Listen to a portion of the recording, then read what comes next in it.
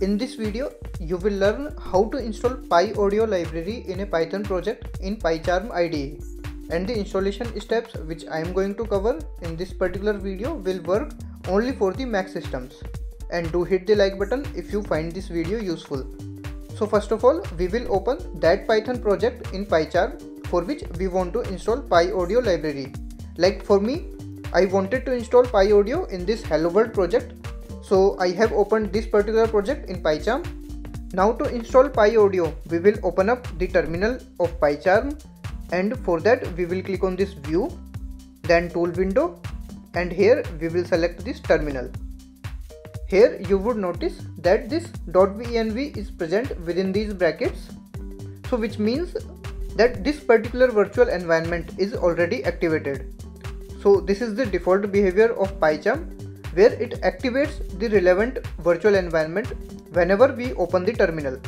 But let's say for any reason if it is not activated for you, then do activate the relevant environment first, and for that you can source the activate file, and only then you have to start the installation steps.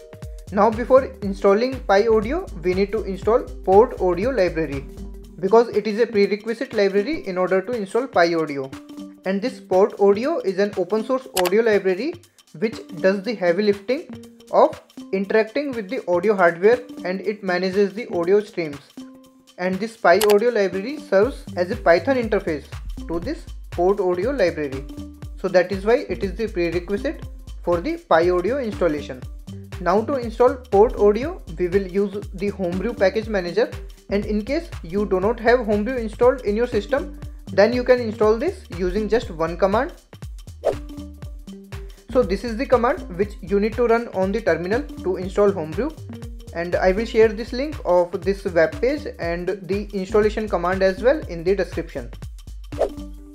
Now once the Homebrew is installed in your system, then we will install the Portaudio using the command brew install then Portaudio.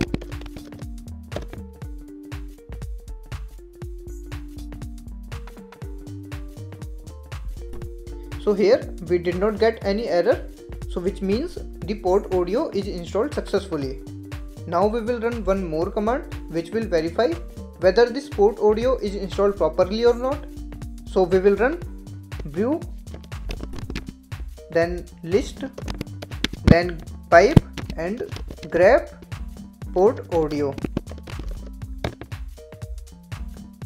So if in the output you also get this Portaudio like me, then it means the Portaudio library is installed properly. Now we are all set to finally install the Pyaudio in this activated environment. So we will run pip install then Pyaudio.